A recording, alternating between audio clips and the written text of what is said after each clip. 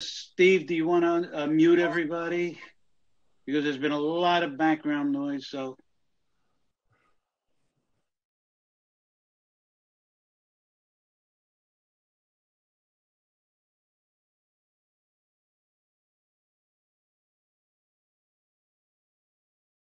Unmute, Joe. Unmute yourself, Joe. Yeah. If you're going to be a speaker or one of the directors speaking, unmute yourself and be ready to speak. If you come on and want to speak, then before you speak, please unmute yourself, and we don't have to ask everybody to unmute. And raise your hand. And raise your hand on the dashboard there, so we can see those who want to participate. Okay, with that, we will start. Welcome everybody today. We've got 46 participants so far. Hopefully, we're going to have a better group today in view of the situation and with COVID and Dr. Parry coming at a very opportune time. I don't know if we didn't plan it this way, but it's just working out. Let's start with the Pledge of Allegiance. I pledge allegiance to the flag of the United States of America and to the republic for which it stands, one nation under God, indivisible, with liberty and justice for all. With that, as I said, in view of what's happening, I think let's have a moment of silent reflection, hoping that the situation with the COVID stabilizes and we get back to some decent numbers, but going into the season, it looks that we do need some help.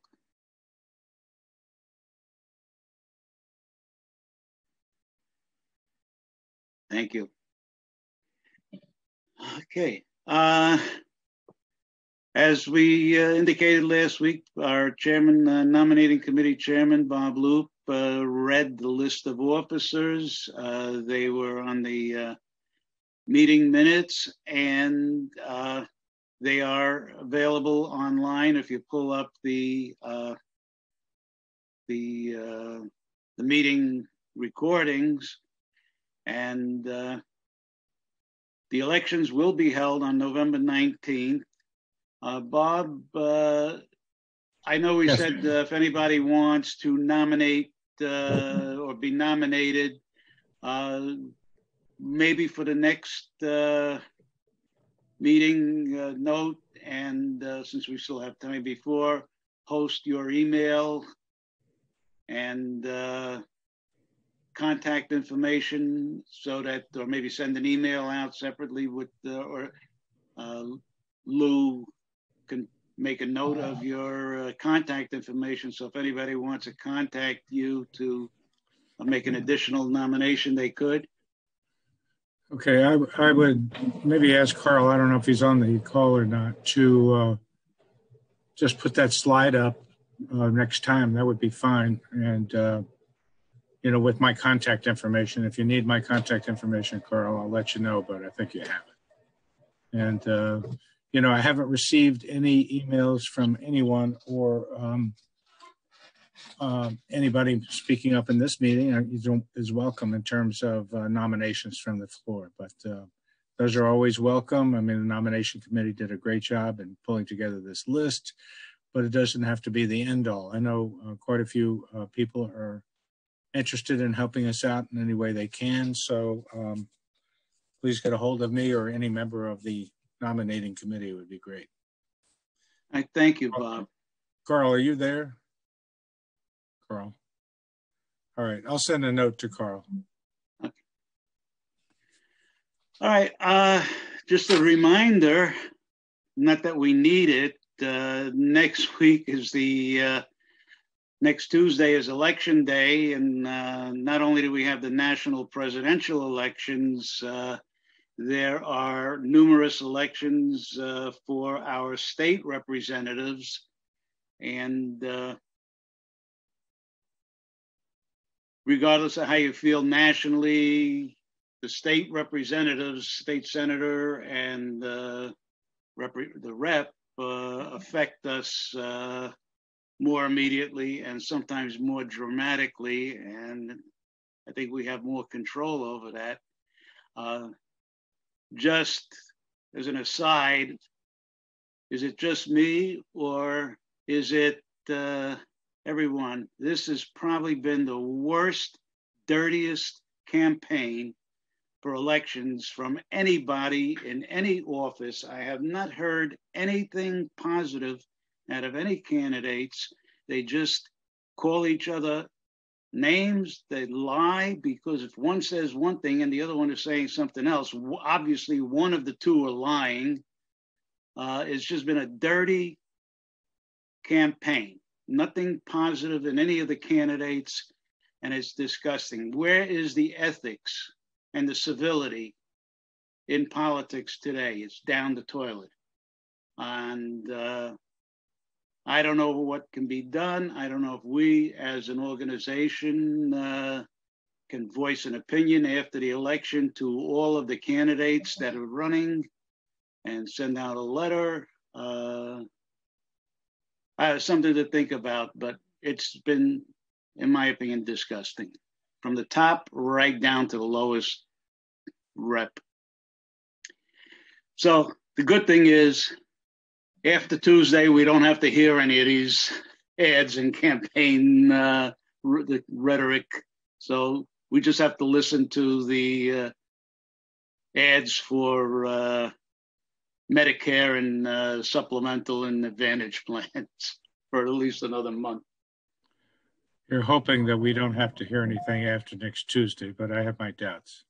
Well, at least we won't have any ads.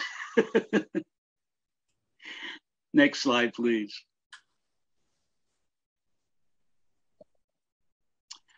Okay, just for your information, we talked about the mail-in ballots, and you can verify it at the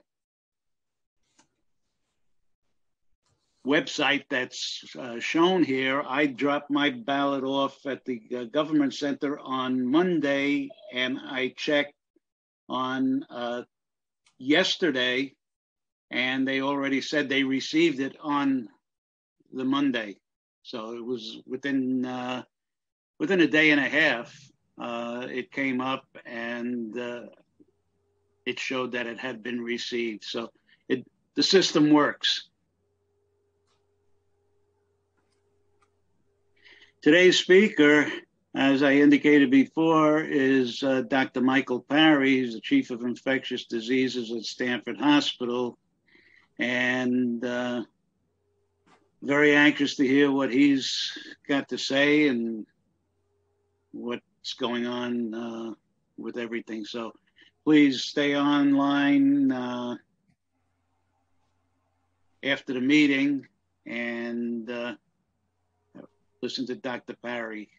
We had him, I remember, a couple of years ago when they were building the Stamford Hospital, and talked about all the improvements that they made in the new building. And up until COVID, at least, Stamford Hospital was one of the best in the area for hospital-borne infectious diseases. So he should be he's always very interesting to listen to.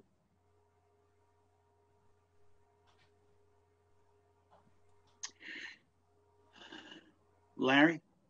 No, it's still you. It's still you, Joe. It's the speakers, Joe. Okay, who? It's still you. On the speakers? Yeah. Yeah. I keep thinking it's the morning program. All right, I'm sorry, Larry. You could have covered for me. I didn't want to steal your thunder. Next week, we have Christina Crane, the executive director of the Stamford Senior Center, with her annual Medicare update. And I'm holding off on making my decisions, although I think I know what I want to do, but I just want to, again, she's been very informative and educational in telling us the latest information. And the situation is fluid. It changes sometimes slightly, sometimes a little more evident each year. And on the 12th, Mark Laurenti is going to be talking about the Department of Homeland Security. On November 19th, Mark Albertson, who is always been a treat to listen to with his various takes on history. And this session, he's going to talk about the trial of the 20th century, which was the Nuremberg war criminals. And then on November 26th, Thanksgiving is no meeting. And we have now a full calendar right through the end of January of speakers. And hopefully you'll enjoy them.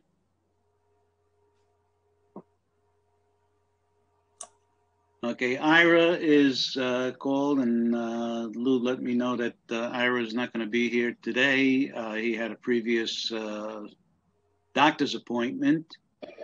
And so with that, Lou.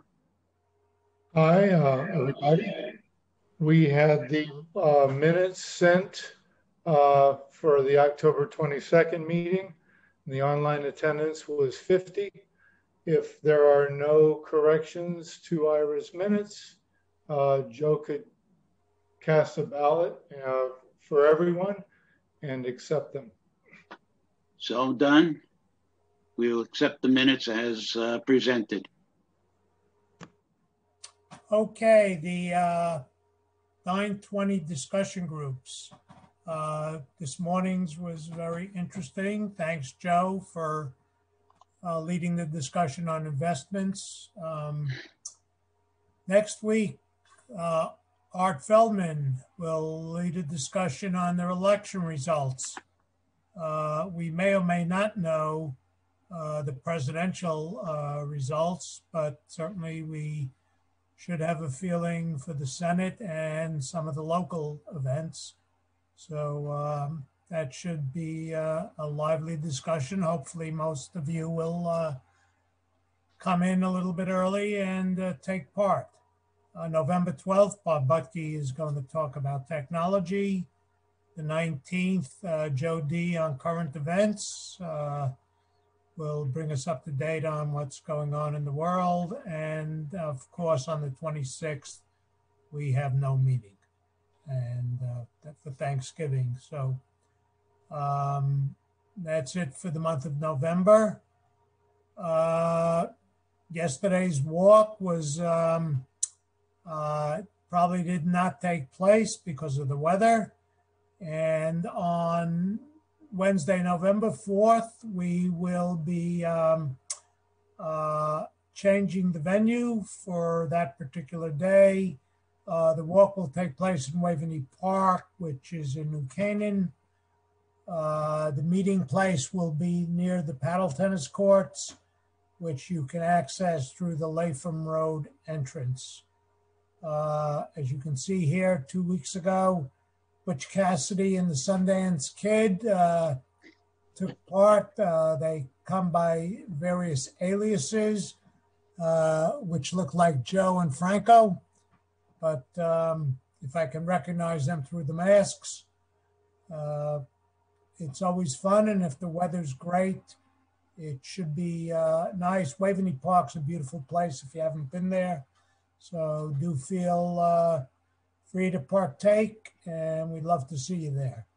Larry, to get, what's the best way? Go up 106 Either 106 or 124. Just put Latham Road into your GPS and it'll get you there. If you go up 106 and you take a right on the Talmadge Hill, go past the Talmadge Hill train Yeah, under the underpass. Yeah.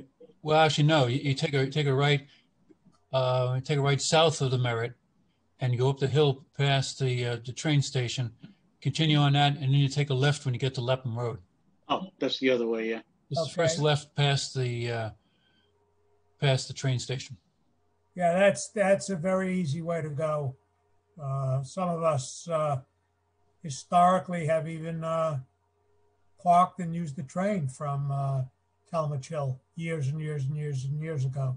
And the paddle tennis courts, for those who don't know, it's after you go into the park, it's the first left. It'll be off to the left. There's the dog area, the paddle courts, and the pool on the left-hand side. Okay. Well, hope to see a lot of you there. Hopefully the weather will cooperate.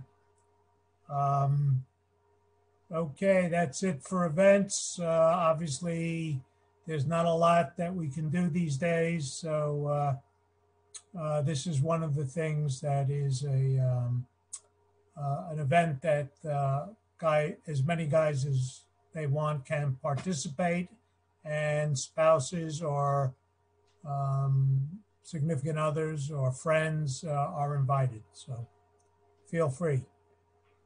Okay, Larry, I would ask the membership, all you guys, if you know of anything that sounds like it's something that we can safely do, at least through November while the weather is holding up, an outdoor event or something, let us know. Let Larry know. It might be something that we might want to put together and participate in. It's having gone on some of these walks and having gone to the golf outing, it's really nice to see each other and to be able to talk and mingle. And as you can see, even in our photo, we kept a safe distance, and it's been good. So if anybody can think of anything, please let us know. Let Larry know, and we'll try and organize something. Bill, you got something to say? Yes. If you're a non-resident, is there any problem parking there?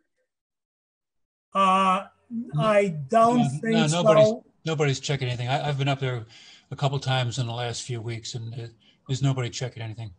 Great. Thank you. Carl, you got your thumb up. No, that's a prior error. Okay. Okay. I turn it over to Carl, which is the next slide. Okay. We have we've had a new member hiatus. We haven't had any new members since early in June. It is a difficult period for all of us, but echoing the remarks of Stu, that it's in everyone's interest to recruit new members. It's the lifeblood of our organization to continue to replace people who move away or leave the organization for one reason or another. And please encourage people to attend our walks in the park, if nothing else, and maybe that'll encourage them to participate in our Zoom meetings. But keep up the effort and do what we can. Thank you, Carl. Phil, you're up. Good morning, everybody. I do have some news to share, but first we'll see if you have any news to share. Dave Kaplan? Yeah, that'll be the news I want to share. Okay. Because Dave's got his hand up. Yeah. Unmute yourself, Dave. Dave will report for himself. Yep, I certainly will, Phil. I've actually got two items to report. One extremely good, and the other started out not so good, but turned out to be very, very good. Firstly, my son, Jeff Kaplan, is an assistant professor of dance and theater at Manhattanville. And today, his first book is being published, so we're very excited about that. It's entitled Involuntary Motion, and it's focused more at academia, but we're going to get a copy for sure. The second item is that, as a few of you know, recently I was diagnosed with prostate cancer. I was in surgery the day before yesterday, and the good news is I've got a clean bill of health. The surgery was completely successful. No need for follow-on treatment of any sort. But guys, I would urge you, if you are not getting your yearly PSA test, please do it. It was important that I got mine, and a good result followed. Thank you, Dave, and God bless. Bill? A lot of the times, the treatment is just active surveillance. Even if your PSA is high and you have a first biopsy, there's no necessary treatment if your Gleason score is low enough. They just put you on active surveillance, and you keep on testing your PSA, and you may or may not need another biopsy in a year, but not everybody needs treatment. So, yeah, if I could add to what Larry said, there's certainly multiple treatments you can take. In my case, I could have gone the radiation route. Both radiation and surgery have the same positive outcomes. But as Larry said, every case is individual, and in my case, surgery was the optimal approach. Bill Monko? Yeah, along those lines, guys, I just went through 2 months of problems with prostate, and I would just say, if you're having a problem, go and get it checked. I kind of let it slip, and it really messed me up big time. So we're all in that age group where it's important, but get it checked out, because it took me 2 months. I'm just getting back from it. So there's my comment about that kind of stuff. I have a comment as well. Go ahead, David. Well, I was just going to add to what Bill said, that we're lucky here in Stamford. We have excellent doctors, both on the surgery side in urology, as well as in radiation. I chose to go into Mount Sinai with a doctor who is extremely well regarded. The point being, we've got many, many options. And for most people who have the high PSA, active surveillance, as Larry said, is certainly a viable option. Carl? Are you, oh no, that's not your hand. Bill, go ahead. Joe, can I say something? Thank you, Joe.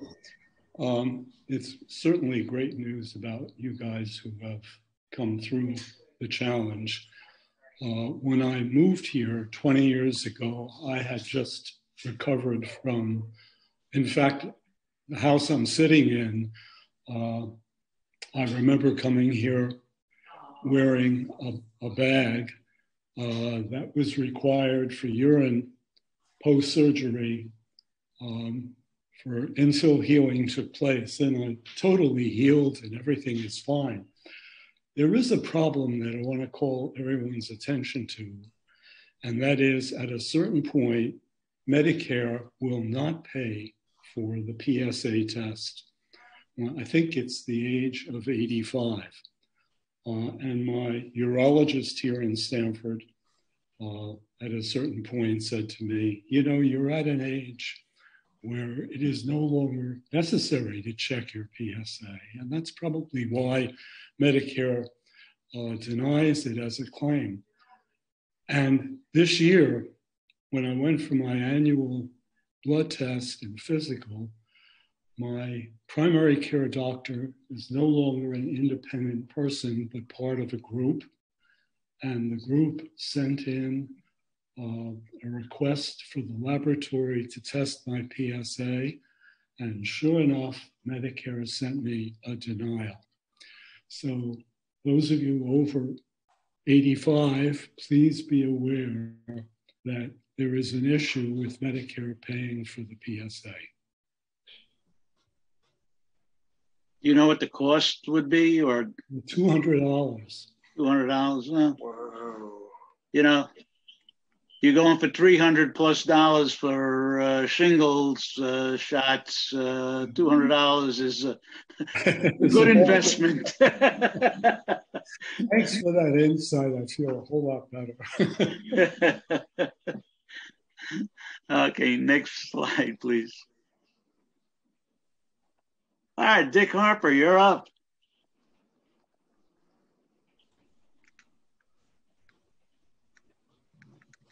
Dick, you want to unmute yourself? Good morning, everybody. We got all the information on the slides. Thank you very much for doing that. We've had a couple of books about the Second World War, and here's another one on a bomber group of the guys banded together, and it should be an interesting book. And Ambrose, we know, is a very good author. And then a longer book for January is The Splendid and the Vile, but I think we'll enjoy it because Churchill's such a significant, colorful figure. And then another adventure book with Hampton Sides, and we've enjoyed his books already. So that's the lineup. We had a good discussion yesterday on the book we had read, which was about the Lewis and Clark expedition. And I think we all learned a lot about that expedition, more than we learned in high school. All right, thank you, Dick. Okay. Okay, and again, donations to the food bank at the break. Someone will be sitting by the table. Oh, excuse me, that was last year's. We're not going to have anybody sitting at a table at the break this year. So it's up to each of us individually to make the effort to keep the donations to the food bank. And you can do that two simple ways: writing a check and indicating on the check, and maybe with a little note that you were prompted or requested by the Senior Men's Association to make the donation as in previous years, and send it to 461 Glenbrook Road. It's 906 in Glenbrook. And or donate online at Food Bank LFC, Lower Fairfield County .org, and indicate they have a space where you can, in memory of or in honor of, and just put SMAS so that they know that it's coming from a member of our group.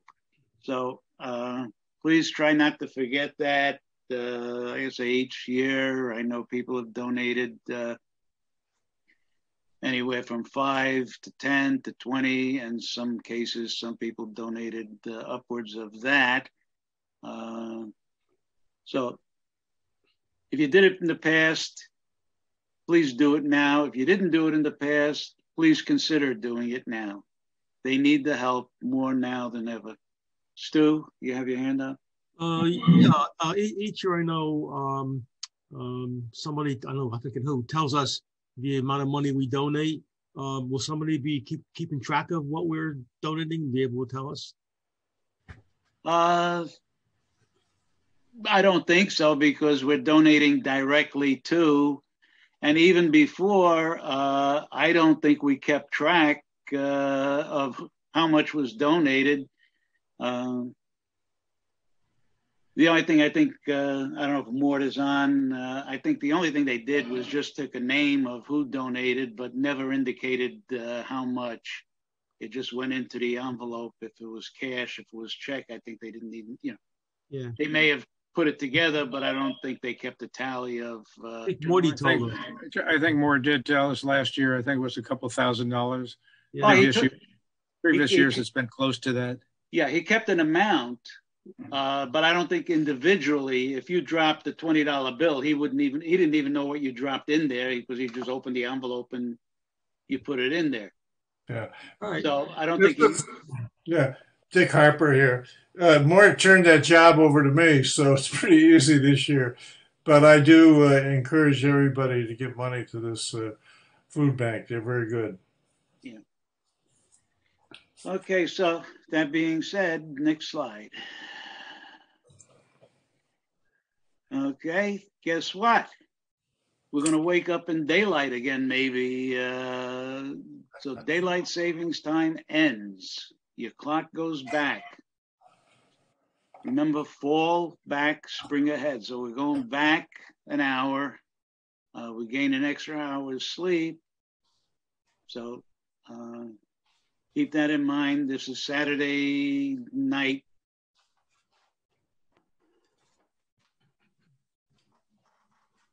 All right. I guess we have some time.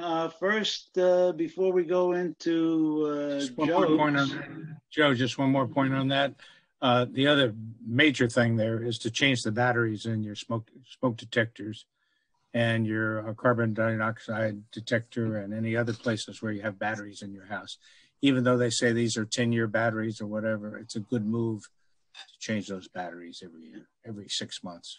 In fact, on that subject, I started getting a beep alert on my carbon monoxide detectors, and it was the end of their life. So I ended up actually 2 weeks ago getting 3 combo smoke and carbon monoxide detectors and installing them. So that's another thing that they usually have a 7, unless it's a long-term battery, but they usually have a 5 to 7 year service life, and then you have to replace them. Joe, Dr. Parry may be on. I know his assistant's name appears on our list. Okay. Is that Andy? Yeah. Maybe so, yeah. Okay.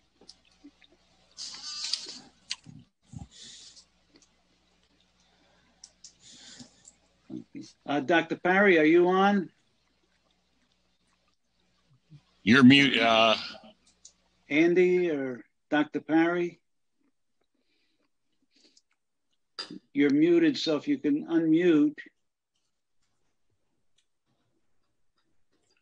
They're just signed on, or Let's see if we got a they're unmuted.